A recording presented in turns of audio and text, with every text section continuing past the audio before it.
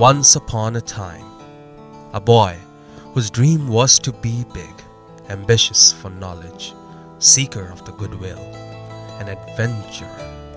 It was that made him wake up early morning, clean himself up, and walk miles to reach his destinations. Teacher and students sat together, taught them hand to hand, and later did he grew up and became a father. His delay became his child ambition and will to conquer the dream and to become someone.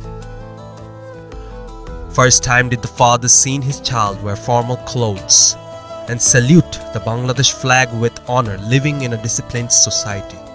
For the first time did he sit with many of his friends. The teacher, using the blackboard, expressively guided their path. The child who long faith, filled with morality and ethics, challenged him to challenge himself into new opportunities.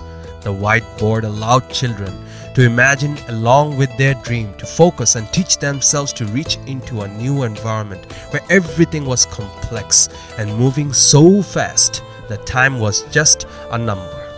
The child who became an adult to enter into new environment where things were digitalized, he realized time has changed the whole system into a new centralized system. He had identity scanned every time he entered in the new system. Socialized with thousands, used computer information and projectors. Lecturers who demonstrated techniques and provided tools. He, along with others, used the new technology, an era of internet, information in a click, and social marketing, utilized in ways never used before.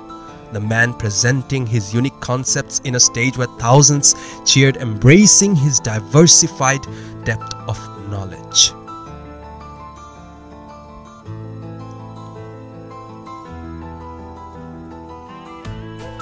One after one did the child won merits and awards, impressing everyone as the child went from no one to someone.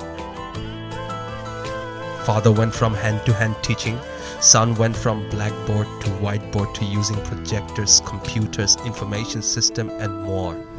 He became the dream child of his father once, who wished to be, and became a hero for his own child to follow.